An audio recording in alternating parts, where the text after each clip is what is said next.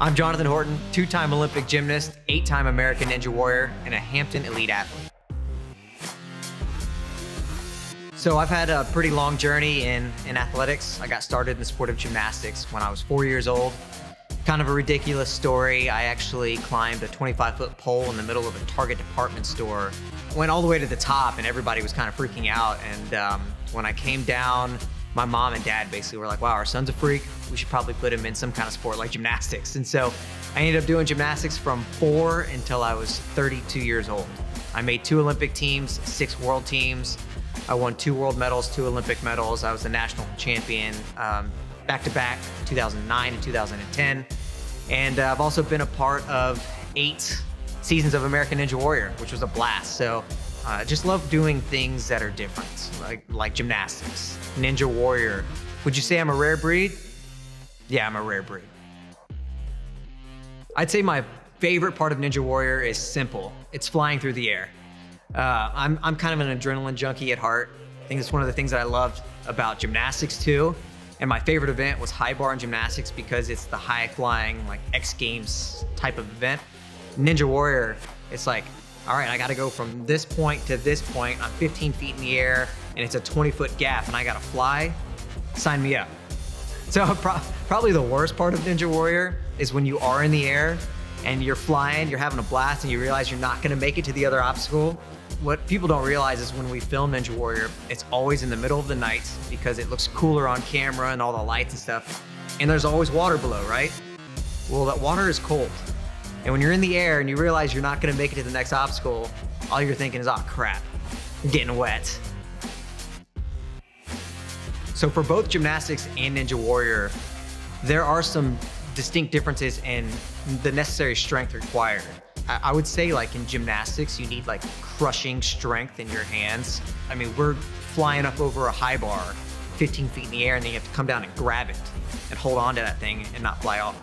But in Ninja Warrior, you don't need that as much as you need the endurance to just be able to hang forever, which is why a lot of the Ninja Warrior athletes, part of their training, and it's miserable, is building your just hang strength.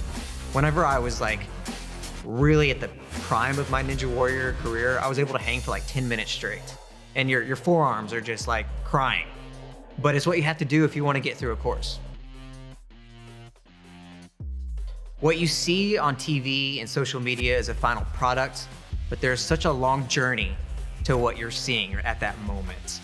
And I think the best advice that I could give anybody is to remember you don't have to be the most gifted and talented person in the world to eventually arrive at that final moment that you're seeing me in.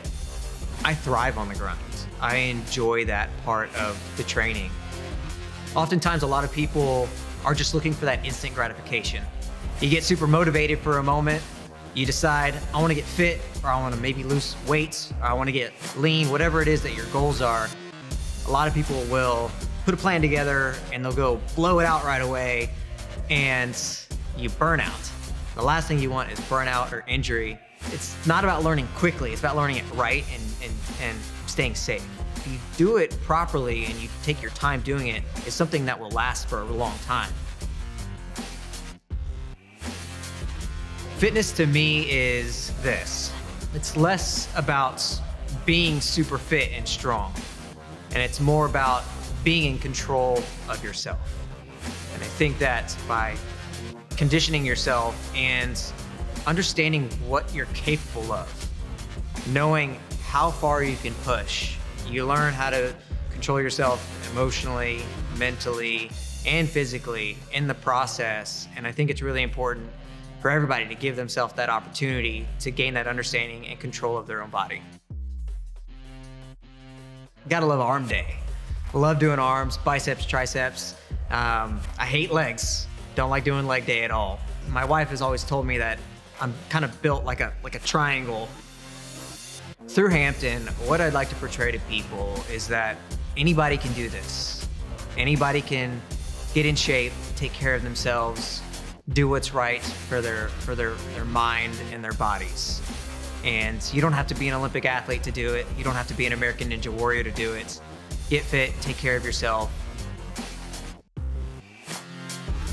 What I love about Hampton is just how to me how raw it is. Hampton isn't trying to, have any fluff or be anything that it isn't. One of my favorite ways of working out is like feeling like I'm Rocky. And when I'm using the Hampton equipment that I have, I feel like I'm Rocky. It's built for me, it's built for the user, it's comfortable, easy to use, high quality, it's functional, and I can't imagine anything being any better. My favorite Hampton product is the fixed curl Dura barbells. Always wanted some of those. They are amazing. You can use them for so much. Obviously for curls, for tricep extensions, you can do skull crushers with them. There's just a ton of uses for them. And one of the things that I like about the curled bars is it's easier on the wrist. Instead of a straight bar, when you got that curl, it's a little bit easier to activate the bicep and it doesn't hurt the side of your wrist so much. So it's just a great product. This is Hampton Fitness. Be a rare breed.